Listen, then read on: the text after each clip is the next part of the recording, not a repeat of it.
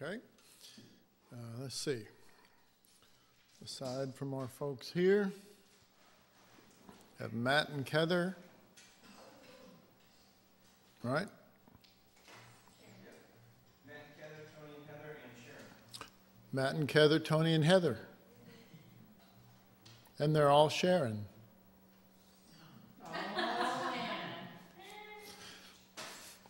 Hi, Sharon. I'm going to have to see if I can't rig this class one day where we can't. I've actually got something in mind, but I mean, maybe even permanently do something where we can hear from them at certain times and stuff like that. Matt and Heather, Tony and Heather, all Sharon. All right, turn with me to 1 Corinthians chapter 1. And if it feels like we're not making any progress, you'd be really wrong. You definitely would be wrong. Because I have I heard from the Lord this time how to approach this class, and I believe that we're right on track. And this will be our, I think this will be our third pass through 1 Corinthians chapter 1 through 3. And so, Lord, be merciful to me, a repeater. But what we're going to do tonight, in tonight's repeating, is we're going to get a little more, while there will be many repeats, we're going to get a little more specific in relationship to discovering God's power in terms of weakness, God's wisdom in terms of foolishness, and Lord willing, tonight sometime we'll get into some excellent examples from the Word of God. And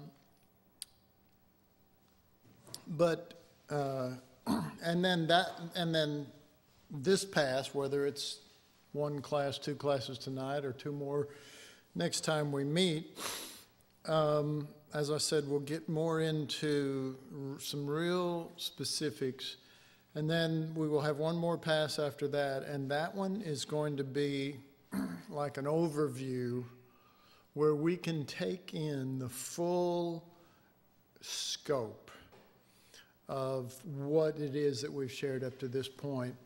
And by having that going into the next phase after this, which will not, after that fourth pass, I believe it will help us, and I believe it will prepare us for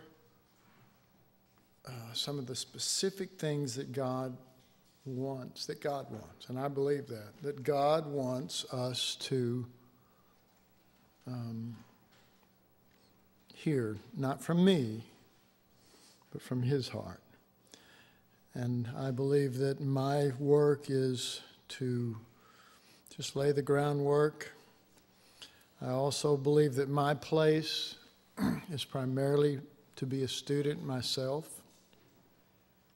and I am, and that I need this every bit as much as anyone else needs it. The way I'm feeling more, and that's a fact. I want to know the Lord. I want to know the Lord.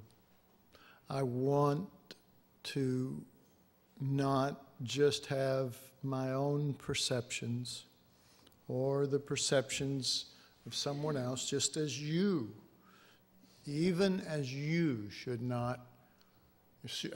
want your own perceptions of the Lord by the Lord, and not as by me. The purpose of classes, the purpose of teaching, is not to have us all thinking alike, a bunch of clones. The purpose, on my part, is I gain a lot by just saying it. It's like really, really helps me. Okay? The purpose for you is for you to listen to the Holy Spirit and find out what He's saying to you, not what I'm saying to the class. And many times that may be something completely the opposite, or not opposite in teaching, but in a completely different direction than what I'm sharing. And if it is completely opposite in teaching of what I'm saying and it's from the Lord, that's where you want to go anyway, isn't it? So in a humble heart, I approach these sharings again for this third time. 1 Corinthians chapter 1 and verse 18, Paul says, for the preaching of the cross, and remember the actual Greek there I said it, Mallory, the actual Greek is the word of the cross. This is the word of the cross. And you have your Greek book there, don't you?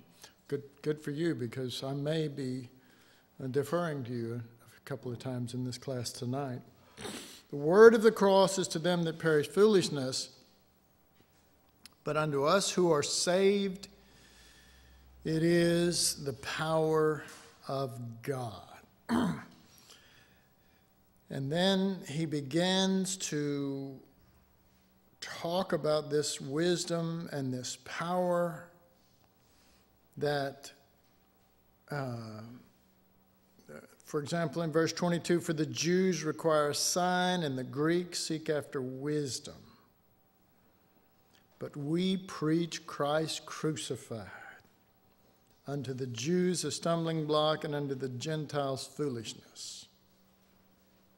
But unto them who are called, both Jews and Greeks, Christ, the power of God and the wisdom of God, because the foolishness of God is wiser than men, and the weakness of God is stronger than men. For the most part, when people approach the subject of power, they tend to think in terms of, particularly in this country, a lot of people tend to think in terms of supernatural power, things such as miracles or healings or deliverances, or the mighty power of God to deliver them from a mean boss. A troubling situation.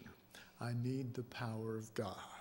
I need the mighty power of God because I have an ingrown toenail or something. You understand what I'm saying. I mean, I'm not trying to make light of that, but I am saying the mighty power of God should do more than just fix temporary things. We also tend to think of it in terms of that power of God. Don't mess with me. I'm a child of God. And if you do something to me, God will exact justice on you. Anybody ever sort of felt that way at any time in your walk?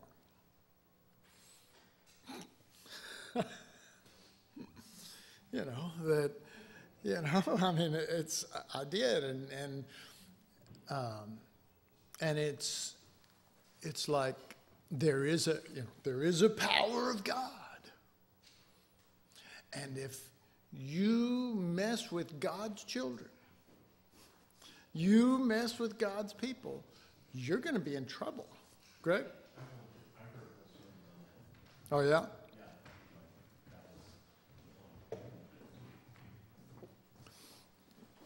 Well, I just want to say that one of my best girlfriends in the whole world just walked into the room, Grace Kashatka.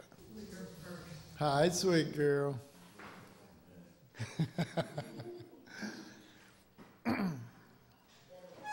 All right. So, that exacting of justice is not just a personal thing, but can be looked at like, well, if you're you're persecuting me or you're persecuting my nation. And I don't want to go into it too much. I'll just make a statement that much of our Christianity is tied up in this country. Much of our Christianity in this country is tied up to our nation. It is, very strongly, because our forefathers, were all Christian is basically the way we say it. Our forefathers were all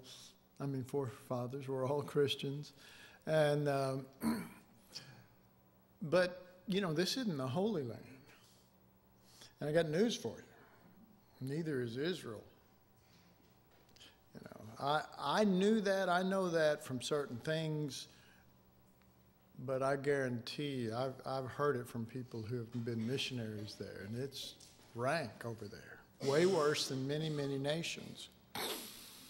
The only thing that made it holy was Jesus was there. And yes, David was there, and Abraham was there, and Moses was there, and yet the only thing that made them holy was Jesus. I mean, if you just get real. All right, that's all I'm going to say about it. I will say this. We got horrible people in this country. We got people that are sucking the finances out of the poor just to get rich. They're sucking the resources out of the ground, causing earthquakes just to get rich, on and on and on and on and on and on. And it is just ridiculous where we're headed. However, me and you and whoever else out there that we don't know, there are those who have their focus on the Lord. And that's ultimately all that matters, because if you are in Son and you are with Christ in oneness, then he treats you as his son because it is his son. Now there's growth in that we must grow up in and all that stuff, but but that doesn't mean that everything is going to be perfect. God will protect you in every way, and you won't face any persecution on the job or as a nation or anything else. It's ridiculous. You will. All right, so we're talking about power. And so in a general way, most people's comprehension of power involves the ability to be in charge. That's power, whether that's by force or by some sort of influence, we call manipulation, but some, pressing your influence, I mean, think about it. That's what we call power. If you're in charge, you have power. That means that if you're not in charge, you have no power. Okay. Well, I mean, if you think about it, there are a whole lot of people on jobs and in business or in families or whatever that are not in charge. That means that the only person, if that's the right thinking, the only person that has any power at all is the person who's the boss. And that's not true. To me, the supreme example that being in charge doesn't mean you have power was when Jesus stood before Pontius Pilate. And he was trying to get Jesus to stand up for himself. My God, speak up. Stand up for yourself. Be a man. I don't know what, but, come on. Say something on your behalf, because everybody else is talking against you. And so finally he says, look, don't you know, this is Pontius Pilate talking to Jesus, don't you know that I have power? And his wordings specifically were, I have power to put you to death, have you put to death, or to let you go, basically. And Jesus said, you have no power at all except it be given you of my Father. I don't care who you are or what your position is or what your title is. You don't. And I learned that after becoming a pastor. You don't really have much power, you know. I mean, you could, if you wanted to, by force or by influence, keep funneling people a certain way while it's not in them to be that way. It's not in them to give, but I will share in such a manner that brings guilt to people, that causes them to really give. Anybody ever heard of that happening before? You know? And you know, to make sure that you attend all the services and stuff, and make sure that you're helping in this area or in that area, and to, you know, I was faced with, if I don't do this, nothing's going to get done.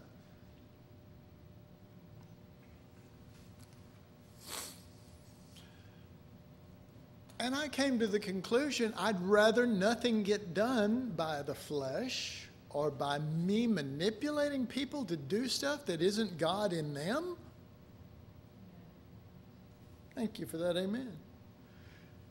I would rather not get anything done. And we got a lot of people here that have been here for a long time. So some of y'all remember periods of times where nothing got done. we just, you know, I mean, if it wasn't the Lord, we're not going to do it. And if it's not in somebody, we're not going to do it. I mean, I remember when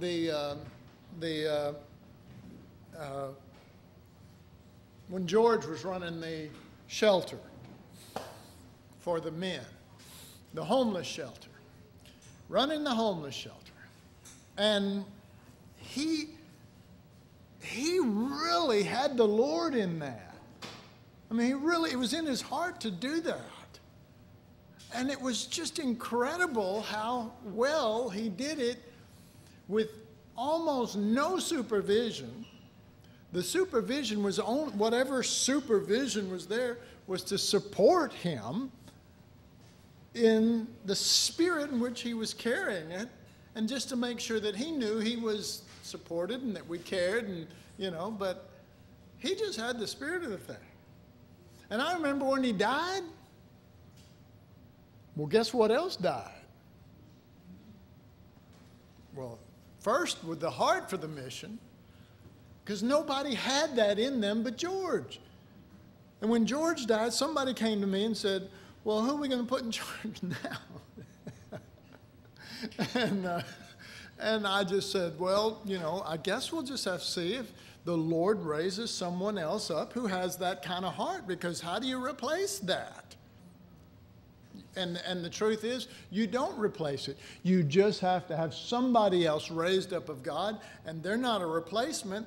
They're the new that God is going to do in that place. And they're probably going to do it completely different, but for God. And you have to trust that, and you have to believe that, and you have to know that God is in control. But we waited, and we waited, and we waited, didn't we, folks? And we wanted to see something happen. It was really cool what was going on down there. And there were a bunch of guys that got saved. And guess what? We're still waiting. And I don't know why Mike hadn't known the Lord was moving on him all this time, but none.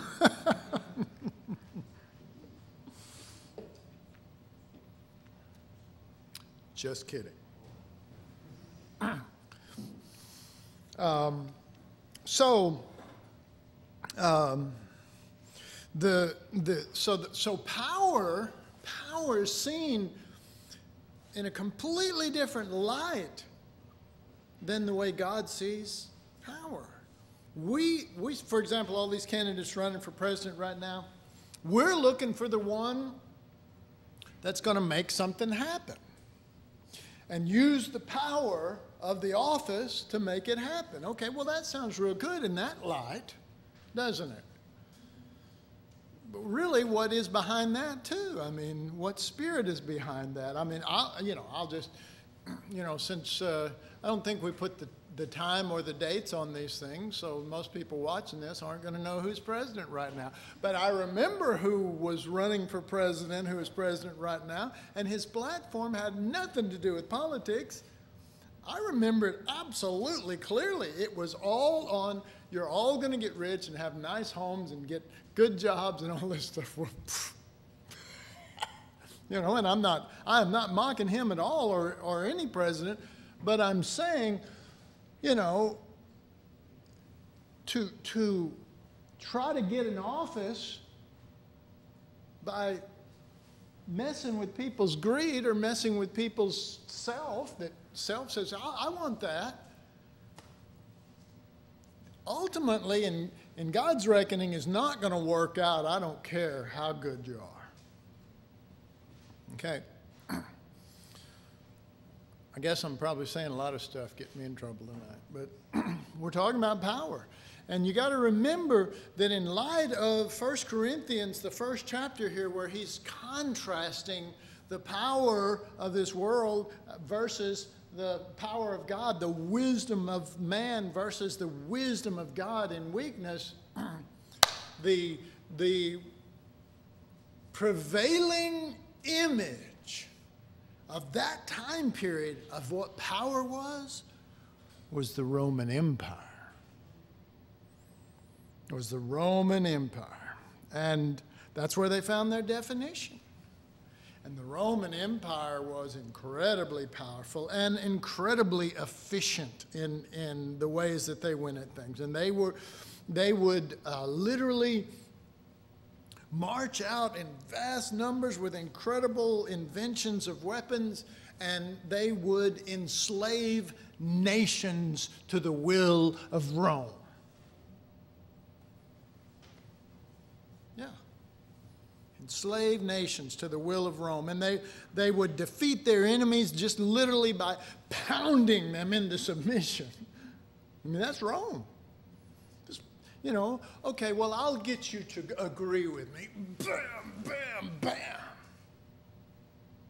You know? We say, well, I don't do that. I manipulate. And they would oppress those who were already subjected, who had already been pounded into submission. They would oppress those by means of forcing tribute on them, so that they were always working and they were always trying to have enough for themselves but pay off the tribute that was required. All right. So basically all the people are living in fear, or if you're a general in the army of the Roman Empire, you're living pretty good. Nothing in that image of power has one inkling to do with the kingdom of God. Not one.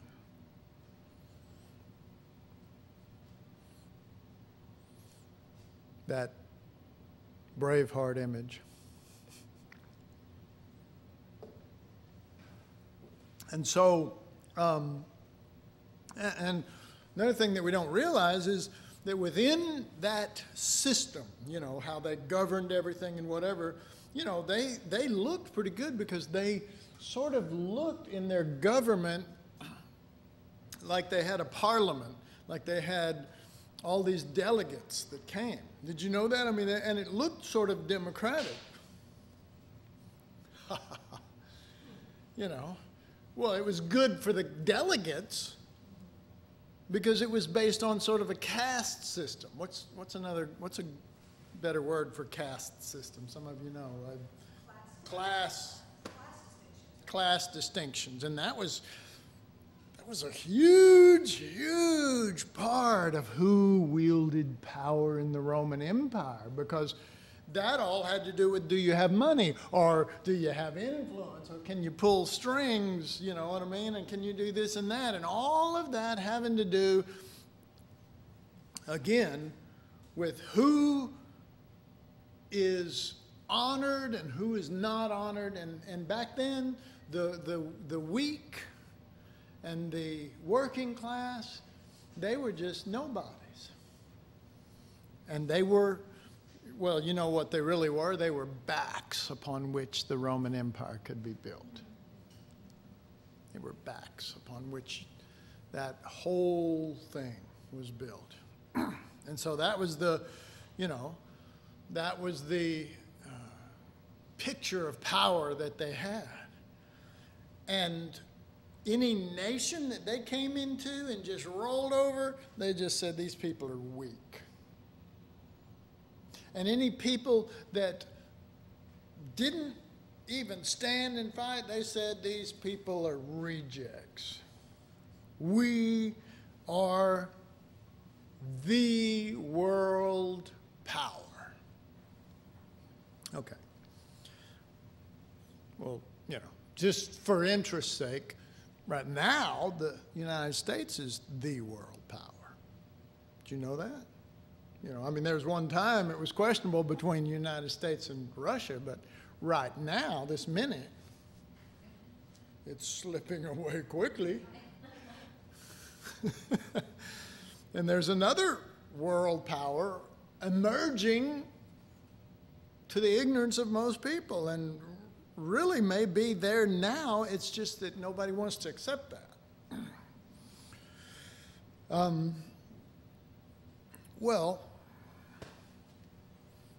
This was the kind of situation that Paul wets his pen in the ink and he starts to write concerning the power of God is the cross. We preach Christ, the Son of God, the power of God. No, he didn't say I preach Christ, the Son of God. Bring forth my Son. No, we preach Christ crucified. The wisdom and the power of God.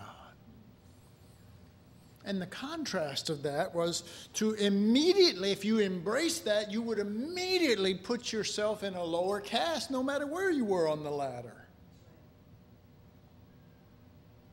You would be seen as foolish.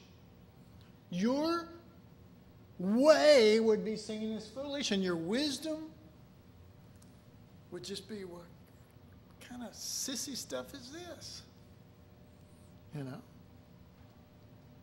And so, I wrote down, the world had a variety of ways of wielding power. There is the power brought about by influence. There is the power had by being in control. In control. Folks, there are a lot of people that try to be in control of whatever they can. Now, if you take, for example, Hitler. He was in control of Nazi Germany, okay? But that wasn't enough for him. Well, it wasn't, And he said, well, I think I kind of like, Poland or Austria first. Austria, I think.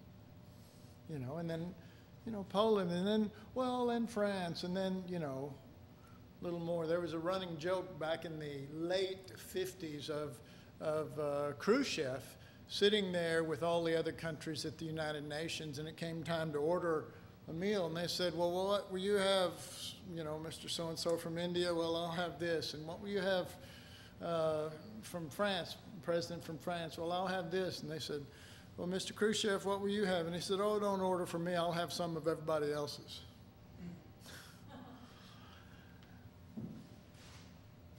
Well,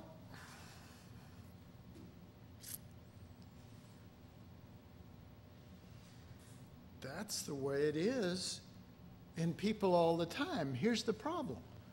They don't have the resources Hitler had to go take it. But if they did, and most people take as much as they can, and even if it's just over their husband and kids, or wife and kids, or you understand what I mean, their job, because they're the boss on their job.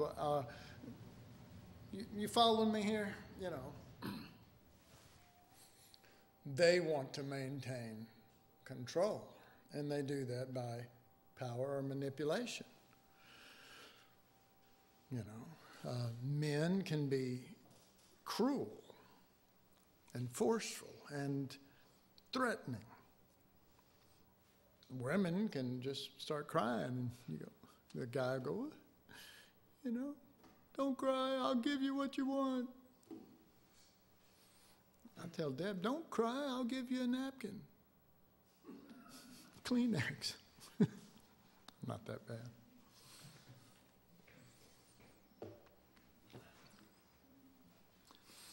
But there is this wielding of power. What did I say? There's a power had by being in control. There is a power of force by an iron will backed by the resources to enforce that will. That will. Because that's really what those resources are. They are used to enforce that will. My will is this. And you see, there are people who want their way. And they would destroy anybody to get their way. The problem is they don't have any weapons. They don't have any resources. Do you understand? They don't have any, they don't have a lot of finances, or they don't have a large enough voice or something. So they're never much of a threat, but they could actually be, and this is tough for some people to realize, but they could actually be the same equivalent as Hitler. They just were never given the resources to do that. So they have a very small kingdom, me in my bedroom or something, you know what I mean? It's don't move that. That's my nightstand. Did you have a comment? And that impotence causes bitterness.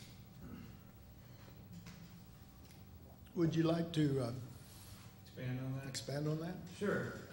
Someone who seeks control over things but finds the impotence to do such a thing stirs up the root of bitterness, which can come from any number of unforgiveness, but wanting things to be your way and not having them your way, and not being able to do anything about it when ungoverned, will grow very quickly and will create an entire view of a person that is just bitter and hateful of everything because they can't control everything, and it just feeds on itself until they're unhappy and miserable about everything around them. And Right. Well, and that's, so the only way they can get happy is to find someone they can control. yeah, what a wicked. Yeah. And, folks, what I'm trying to show you here is this is everyone's government except Christ and those who are joined in nature to Christ, who have embraced, folks, not Jesus as Savior, but who have embraced Christ crucified in the manner of which Paul's talking here. Because you look at it, he's talking about Christ crucified, and he hadn't mentioned the forgiveness of sins once. He hadn't mentioned not going to hell once. He hadn't mentioned the cross in light of Jesus taking away your punishment at all. Rather, he's presenting what he calls I'm going to call it this way, the way of God in terms of wisdom and power before there was a sinner, before there was a need in that way. Okay, does that kind of help clarify that? Because that's not the subject. I mean, you can read it and you can go over the first chapter and you can go over the second chapter and you can go over the third chapter and really on and on and on for a good while. And he never mentions those things, but he mentions the cross. And if you don't catch it, and I'm just saying this, that's one reason why we keep having these passes through chapter 1, 2, and 3, because if you don't fully catch it, you're not going to understand 4 or 5 or 6 or 7 or 8 or 9 or 10 or 11 or 12 or 13 or 14, and maybe you can pull off a lot of stuff out of 15. So, do you see why? We have to linger over these things. We must linger over them, because if we don't really see this, then what we do is we take all this as some sort of a doctrine, or we take this as some sort of a teaching, about Jesus died on the cross for us. And we never are confronted with our own way of thinking, man's wisdom. You understand? Our own way of getting the victory, force or manipulation. And you know as well as I know. I mean, I know this stuff. I know that I know stuff doctrinally from searching the Word, and God even teaching me. God can actually show you doctrines in the Bible and you not have the spirit of that. Well, I don't want that. Because isn't that really what a Pharisee is? He knows the Bible, but he doesn't know Jesus. He doesn't know. He knows Scripture, but he doesn't know the living Word. And so, I have to continually catch myself, and the truth is you never catch yourself, because you never will. The Holy Spirit has to do that. But you do have to yield to that. It is a still small voice, and he kind of does this to me, And when he nudges me, I have learned not to, I'm learning not to shove that off, but to say, okay, I'm sure that I don't even have a clue what that was about. That little nudge. But you do. And I know that you're doing that in response to my prayer and the belief that my heart, I really do want the Lord. So talk to me. It's never fun when he does. I mean, when he does that, when he does the nudge thing. It's never fun, because he's going to show me something I didn't know that I thought I was okay in, and I never want to know that I'm not okay. I always want to think I'm Mr. Wonderful. And I'm not. He's I've got nudge bruises all over my body. Enough to prove that I am not Mr. Wonderful, okay? That I'm in desperate need of the Holy Spirit, who will impart the Spirit of truth, and who will open the eyes of my understanding to the spirit of wisdom and revelation in the knowledge of him. All right. So ultimately, he's not trying to reveal what's wrong with us. Why did I say that? Can anybody tell me why I just said that? In fact, can anybody actually tell me what I just said?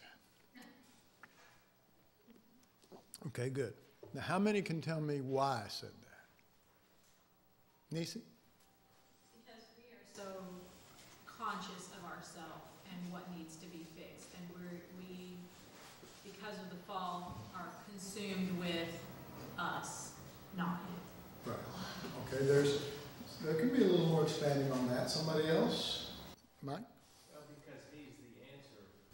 We can get wrapped up in trying to fix ourselves all our lives and nothing changes. Yeah, well But said. he's the answer. That's well said, because we really think the issue with God is to straighten us out. And I don't care how many times I've heard that this is about Jesus. Until I know this is about Jesus, you know what I'm saying. When not heard it over and over and can say it to people that they think I'm spiritual. But until I know this is about Jesus, I don't mind him nudging me, because he's not really trying to fix me. It's not about me, but he has to use me. I am the great contrast. of Christ. I am the great contrast of Christ. You know, he is the great I am. I am the great contrast of him who is the great I am. And so he's not really fixing me on those fronts. He's replacing me. And he does that how? First of all, by the cross. There is no true replacement without the cross. There's only an adjustment on our part. So there has to be this Christ crucified thing, and there has to be this reality of the cross. But the cross, I mean, I'm trying to use terminology in the proper order of the way the Holy Spirit's talking to me now. Okay, so the cross is for me. Okay, I think we all know that, right? Let me just write the cross here. All right, the cross, that is for me. To what end? Pardon? The end. Yeah, to what end? The end. So that I might die. That there might actually be a death, so that he that glorieth doesn't glory at all. Unless it is in the Lord. Because there's a death. Okay. But on the other side of that death that I died is Christ crucified.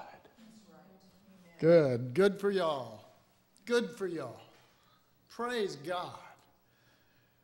Because Christ crucified is a life of self-giving. A life of selflessness, okay? And that can't, let's just be honest here right now. That can't be until I'm dead. If my cup is full, he can't, you know, if it's full of bitter coffee, he can't pour sweet tea into it. And Jim, do you hate bitter coffee? Well, if you hate bitter coffee, I know your answer to that is sweet coffee. You see the theology that's wrong in that? It's the same thing, it's just gotten sweeter. The answer is Christ. The answer is a replacement, and there cannot be Christ crucified without the cross. And the cross confronts us not with our problems, but with our living.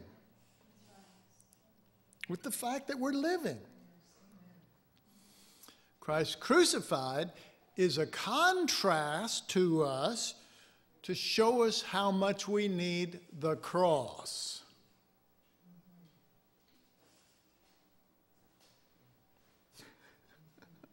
All right. The good news is you don't have to understand everything I'm saying right now. No, you don't. You don't have to understand all this. First of all, you're not going to get it in one class or two classes or whatever. You're going to get this in a lifetime of walking with the Lord, and you're all walking with the Lord, and you're assured to go there because that's where he's leading you, okay? So it's not important that everybody comprehend every word. You do know that. And you don't have to think, oh, my God, if I didn't get that, am I going to go to hell? Or, you know, I don't know what you think, but, you know, whatever fears that come up. Oh, you don't have to worry about that, and I'm not worried about you. Because my intention is to get this in such a way that I am dead and that Christ crucified is not my doctrine, but my life, and it filters down by life to the rest of the body. Okay, that's my hope and my goal, and I believe that I have every reason to have faith in that. You know, and so I do. So I'm not worried. So if you're worried, stop it. Don't make me use force.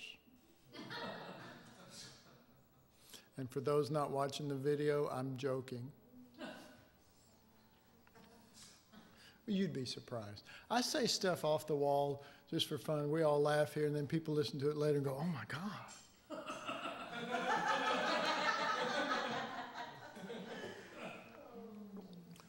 You think it's not true, folks? I get comments all the time. I hear stuff all the time. You say, well, why do you keep doing that? You know, have anybody seen the little picture on my door back there? Okay, that's my answer. All right, okay. Let me make sure here. We were talking about power in different kinds. There's a power of force by an iron will, backed by the resources to enforce that will. There is the power of manipulation, either by persuasion or trickery. Somebody want to give me a sort of an example of the difference between persuasion and trickery? Mallory? Persuasion's like someone who's like a lawyer type, who can find every loophole and make every argument. No matter what side of an argument he argues, he can make it sound so right, so that you'd be persuaded to go with him. Trickery is, you might use a little more strategy in leaving out bits of information or slanting other bits of information to get the desired effect. It might not be quite as honest. Yes. Okay. So you could say that persuasion is, and the example Mallory used was like an attorney who can really lay things out and convince you of that. Does this sound anything like that? In my speech, this is Paul talking, in my speech and my preaching were not with enticing words of man's wisdom. There's another place he says this also, but I can't remember. Oh, you know what? I think I just remembered. This is 1:17, 1 Corinthians 1:17. For Christ sent me not to baptize, but to preach the gospel, not with wisdom of words, lest the cross of Christ should be made of none effect. Not with wisdom of words. I like that. I like that. I mean, the other one's really good too, enticing words, because, you know, you can have somebody who just viciously slaughtered and murdered his wife, and then have an attorney come in and convince a jury that he really didn't do it. I mean, I'm sure it'll happen one day. But they are very persuasive, folks. All right. But the example Mallory gave, the other one of trickery, is I think that it's got a form of deception. It's telling you the truth but not the whole truth. You know. And you know what? If God really had the cross for us and someone only told them of Jesus' death there and not that we have died too, isn't that trickery, not telling them the whole truth? Nothing but the truth. So help me God. We should make every preacher. I swear to tell. But if we did that, I'd be in jail already. Because, you know, I'm still learning. I mean, I am. I'm still learning, and I feel so bad constantly of when I realize that something wasn't complete or whatever. But I have to keep going. I have to keep pressing towards the mark of the prize. And in my pressing, I will grow. And in my growing, I will clarify as I go as much as I have. But, you know, that's why you can't just follow a man. That's why you have to search the scriptures for yourself. Because if you don't, then you're already deceived. Do you know what I mean by that? Because you've refused the true line of information, which comes from the Holy Spirit. Did I see somebody's hand and failed to? Okay. All right, let's see. All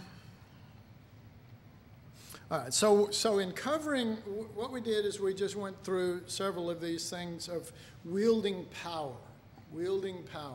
That there are people who can gain office, political or otherwise, by having a lot of power by virtue of position, or they can have a lot of influence by virtue of money, or they could just be a good talker. trying to think of somebody like that. But anyway, you know, and everybody just goes, oh gosh, that's got to be right, you know, or it sounds so good or whatever. And trickery or persuasion can come in other ways, not just good talkers like an attorney. I mean, you know, pardon? Bribes. Yeah. Oh yeah, that's you got it, Mike. Yes, sir. Evil minds work alike. I won't say it. Don't worry, we're safe. Okay.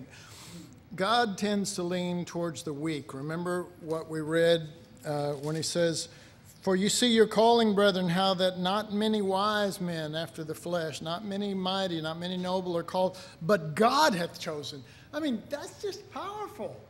I mean, this is God's choosing.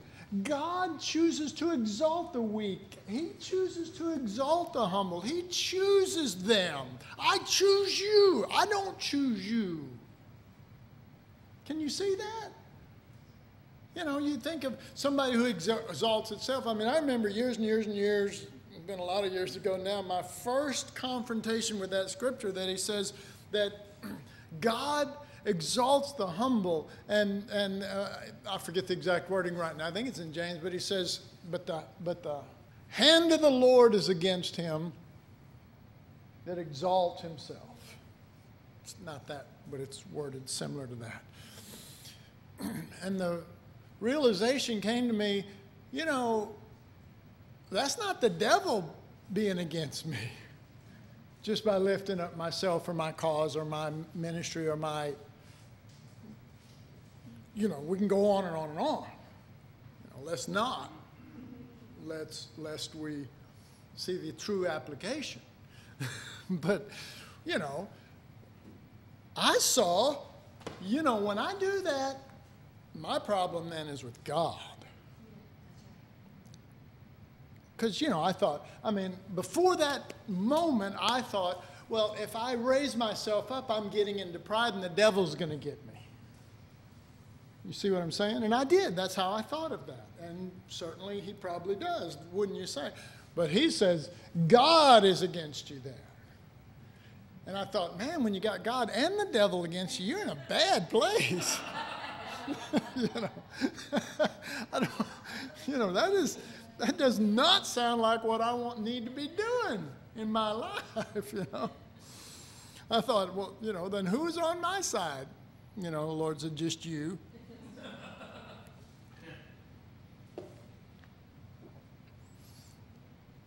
But there are some people who still exalt themselves and say, me on my side is a majority. Because they think that highly of themselves, you know. All right. So let's talk a little bit about what God calls power in a little more specific way. Again, I apologize, as I said at the beginning of the class, Lord, be merciful to me, a repeater, because I will be repeating a few more times through this, but I think the payoff's going to be worth it, okay? We're not dragging our feet. We're actually laying a good enough foundation that when we lay something next on it, it'll stick. And it won't just be another, what was that? What was that? You know. I'm sure if I keep attending New Creation Fellowship and Acts Bible School, I'll get it someday. Best thing to do? Run! All right. Paul has stated that the cross is the power of God. The cross. But the preaching, but we preach Christ crucified.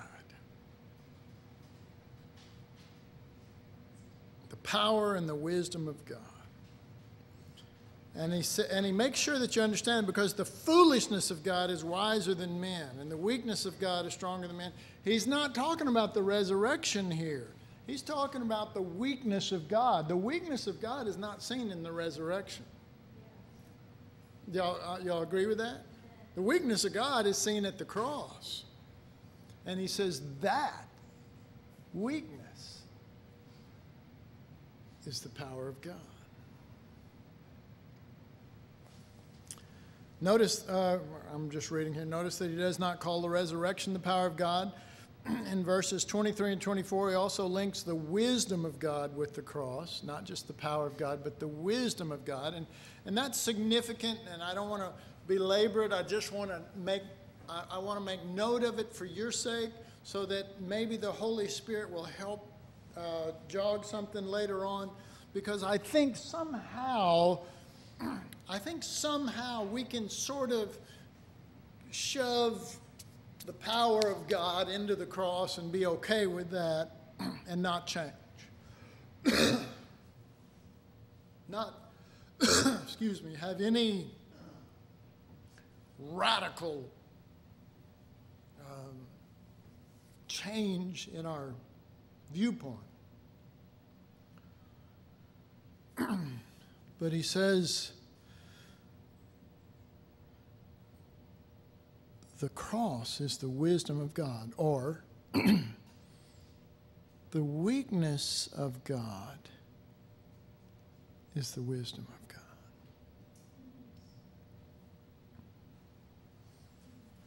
You know, that could do some shaking up. You know what I mean? I mean, if you really comprehend that, like I said, I'm not I'm not trying to in these classes per se to instruct you or to bring you to some place that I'm at. I probably need to come to some of the places you're at, but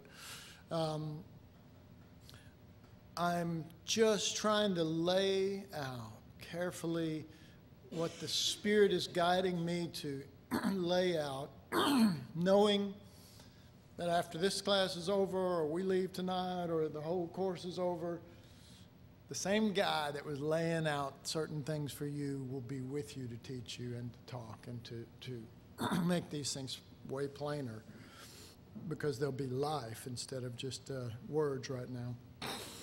All right, so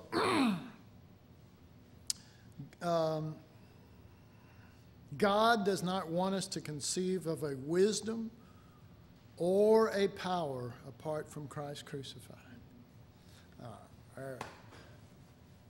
That's a tough one, because we can say yes to that. But folks, we will resort to another power and another wisdom that is not based on weakness, that is not based on foolishness.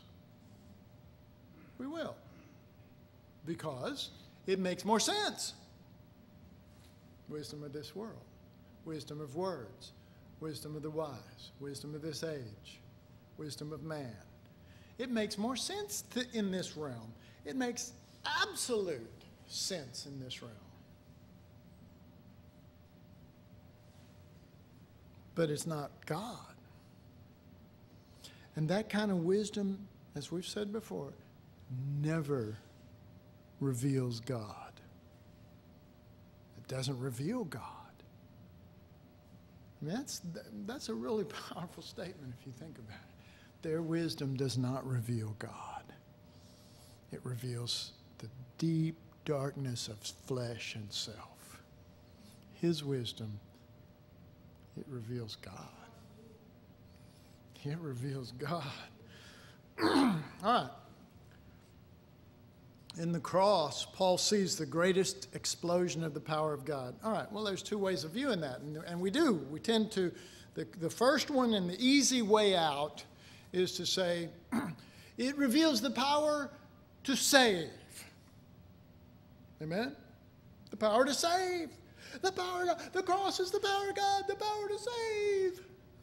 Yes. But that's not what he's talking about. He's not talking about that anywhere here. He's not talking about that power, the power to save. He's talking about a power Well, first of all, let me just address another one that he's sort of talking about, and that is in the cross, Paul sees the greatest explosion of the power of God. This is not the big picture. This is a smaller part of that. Power over self.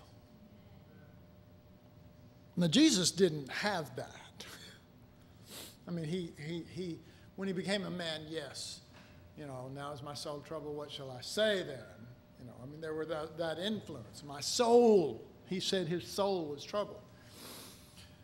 But we for sure have to need a power over self. And that power is seen in two ways. One, the cross that brings about death, and Christ crucified, who is not selfish. Does that make sense? Does that sound right? Just more than this side over here? Does that sound right? I mean, is that real? Well, I mean, I'm getting a lot of nice head shakes over here, and I like it. And it doesn't have to sound right, but I think that's easily explained. The cross is our death, but even in our death, our soul is an influence. Did you know that? The old man may not be an influence, but the soul can be an influence, and the very life of Christ, you're saved by his life.